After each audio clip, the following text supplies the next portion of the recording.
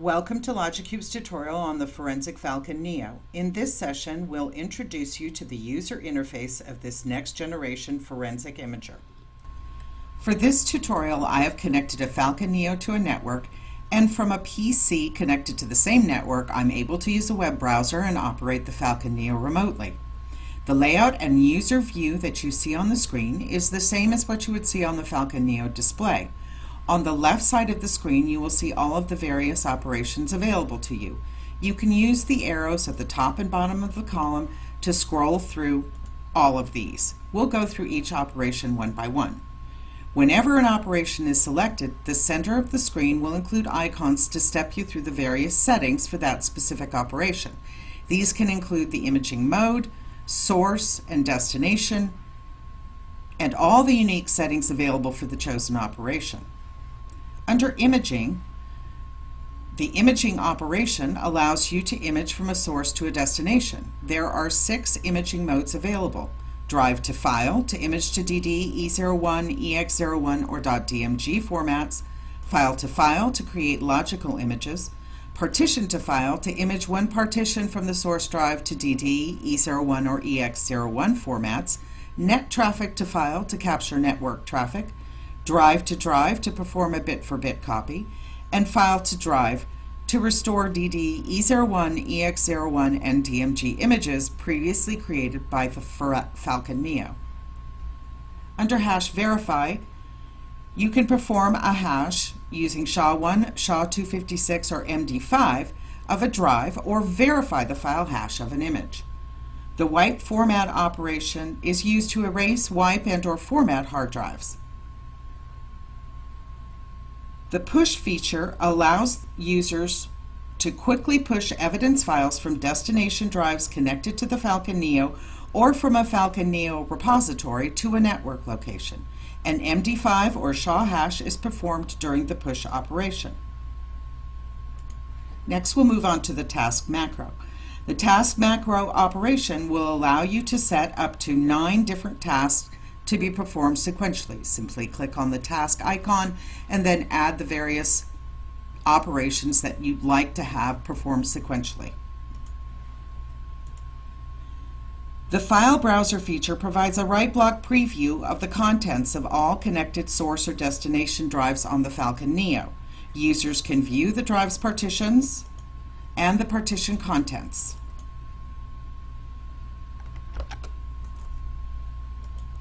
The log operation displays logs of each task that has been performed on the Falcon-NEO.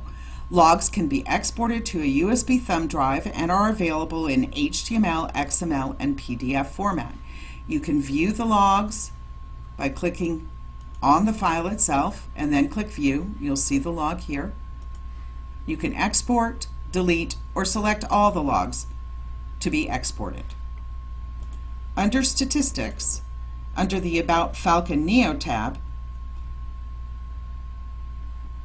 this displays information about the Falcon-NEO, including the serial number and the IP address of the unit. Advanced Drive Statistics provides smart data on any drive connected to Falcon-NEO. The Network Interface tab shows statistics and information on the network interface.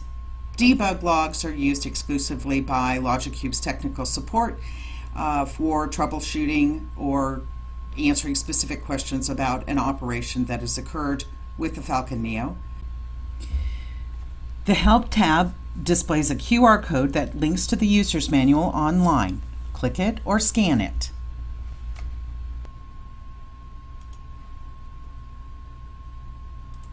Under Manage Repositories, this allows the users to add a network location as a repository that can be used as a destination for imaging or pushing images.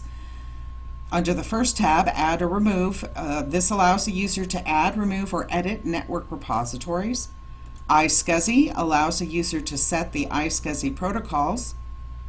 Configuration allows a user to change the default format option for drives that are not formatted by the Falcon-NEO. Under System Settings, Profiles allows the users to create, save, apply, or delete user profiles and configurations. Password allows the user to set a password to lock the Falcon-NEO from any configuration change. Under encryption, you can set the cipher mode and the password. The language time zone tab allows you to set the language and set the time zone. And the display allows you to set or decrease or increase the brightness of the Falcon-NEO's display and set stealth mode to on or off. Under network settings, this allows the editing of various network configurations. Under interfaces, you can edit the TCP/IP and enable or disable certain network services. And you can also set proxy settings if that's required by the user's network.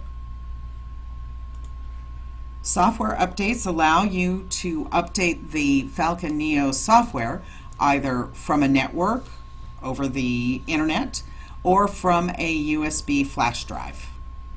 You can also update the firmware if that is available.